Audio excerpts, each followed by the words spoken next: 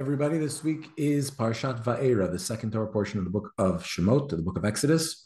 And this week's Torah portion, the bigger part of it, is talking about the beginning of the plagues and the process of the people leaving Egypt. So we have 7 of the 10 plagues described in this week's Torah portion. But the Torah portion opens with a continuation of a conversation. It's mid-conversation. Last week in the Parsha of Shemot, God sends Moshe to Egypt, to Pharaoh and to the Jewish people to tell Pharaoh to let the people go. And Pharaoh, not only does he not let the people go, he actually makes their workload harder. So he increases their workload, makes their suffering even worse. So Moshe goes back to God and says, why did you make things worse for the people? Why did you send me? Moshe protests and asks God, why is he continuing to make the people suffer? So, and that's where the Torah portion ends.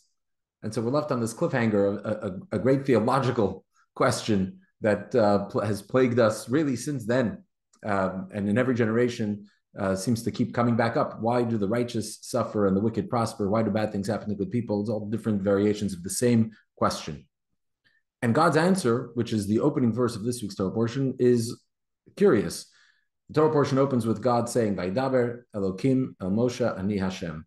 God, and the word used to describe God, we know God is referred to by various names. The name of God used here is Elokim. Vaidaber Elokim. God speaks to Moshe and he says, "Ani Hashem, I am God."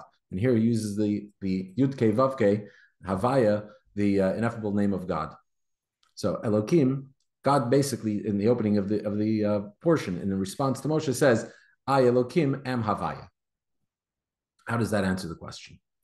There's another question that if you look a little further on in the book of Exodus, this is really the primary source for this theological question about suffering, where Moshe asks God, chapter 33 of Exodus, he says, Hareini nos keidacha, show me, I want to know your ways. I want you to show me your ways. Essentially, as the Talmud understands this request by Moses, Moshe was asking God in clearer terms, why do the righteous suffer and the wicked prosper? And God says, I will show you my back, that my front you won't see.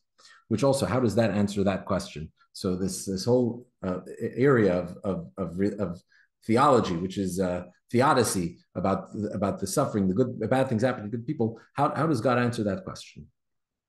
One way of understanding it is that God says to Moshe, when you see bad things happening, when there's suffering going on, that suffering is, or the way you interpret it as suffering is due to the fact that you lack context, you lack perspective. You'll see my back, or put in other words, see in hindsight. And hindsight, we know, is 2020. When you see things in hindsight, when you look back at the end of an ordeal and you can look back at the entirety of the experience, then you recognize God's goodness. And so similarly, God is saying to Moshe in the opening of this week's Torah portion, you ask, why do the righteous suffer? Why are the wicked prospering? You say, I sent you to redeem the people, to deliver the people. And instead, since you arrived on the scene, things have only gotten worse for them. Well, that's because you lack perspective. God, Elokim, which is God as he hides in nature, is really, and as God as he is judge, is really Havaya, is really God as he is merciful and compassionate. It's simply that in the thick of the experience, we lack the perspective to see it and to appreciate it. There's a farmer whose horse once ran away, and everybody felt so bad. Your horse ran away. It must be terrible. How is he? He had no mode of transportation. And it was, people came to comfort him. And the guy said, listen, is it bad? Is it good? I don't know. Anyway, a few days go by, and suddenly his horse returns with 20 other horses. The horse had run away, found a bunch of wild horses, made some friends, and said, hey, the farm is not so bad. Let's go back to the farm. So now suddenly the farmer has a stable full of horses.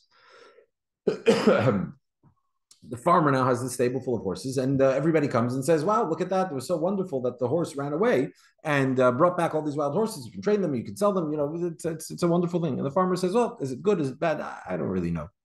A couple of days later, the farmer's son is riding one of these wild horses, maybe trying to tame it. And the horse flings his son off of him, and the son falls to the ground and breaks his leg.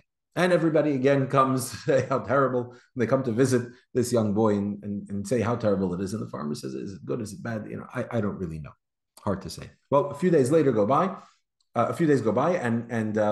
and suddenly there's a draft. War breaks out in the country, and there's a draft. Everybody's being called to join the army. Well, they start grabbing all the able-bodied young men, and the farmer's son, a strapping, strong, healthy young man of military age, is unable to go because he is with a broken leg.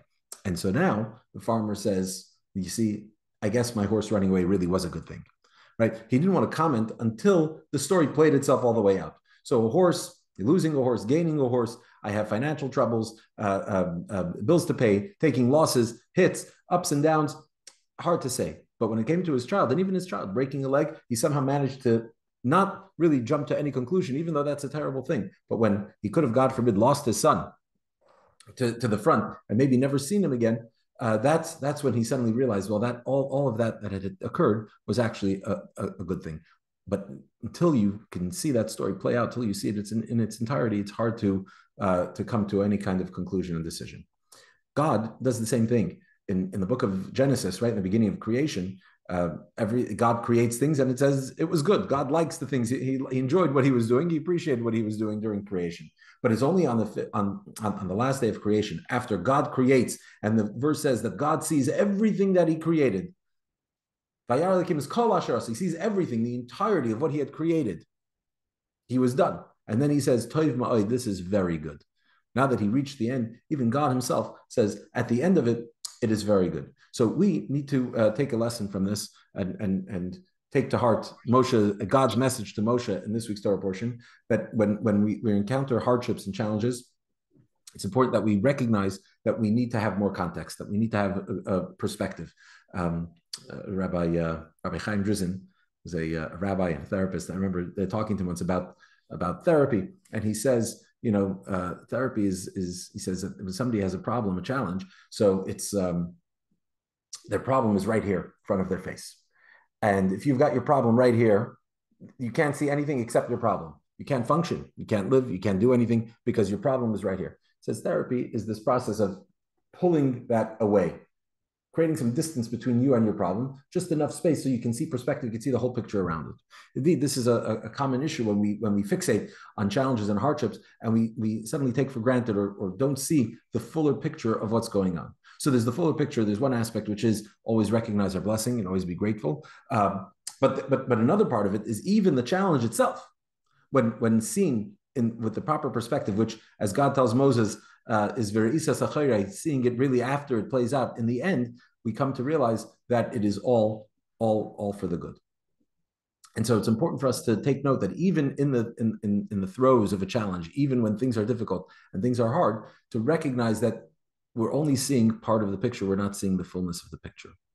And just conclude with another story of the Rabbi Shmuel of Lubavitch, the Rebbe Maharash, who somebody had once asked him a question, and he gave this guy advice to invest in preparing for a lot of guests. Anyway, long story short, this guy was in the process of losing everything on this investment he had made, and then sure enough, something had happened, and suddenly his inn is filled with people, and he had enough supplies and enough to take care of everybody, to feed everybody, and he made a nice profit. So when he came back to the Rebbe, and he said, "How did you know? How did you know that things were going to work out in the end?" And the Rebbe said to him, there are people that live on the ground floor. And on the ground floor, you're limited in what you can see. He says, then there are people who live on the second story, and they stand out on the porch. When you're standing higher up, a little bit higher up, you could see further.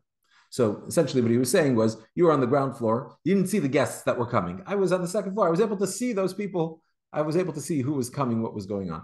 But the point is, we need to lift ourselves up a little bit, recognize that God carries us, God takes care of us, God is with us, God provides for us. And if we can just lift ourselves up, raise ourselves a little bit above, create that distance again between ourselves and our challenges, we will have enough perspective to then appreciate and stay focused on the ride through the ups and downs of life, and realize at the end, it is all good. Or as this week's Torah portion goes, immediately after this conversation with God, the persecution in Egypt ends, and for the next several months, the Jewish people experience a reprieve as the Egyptians bear the brunt of what it is that they had done to the Jewish people, all of that leading to their exodus and redemption from Egypt.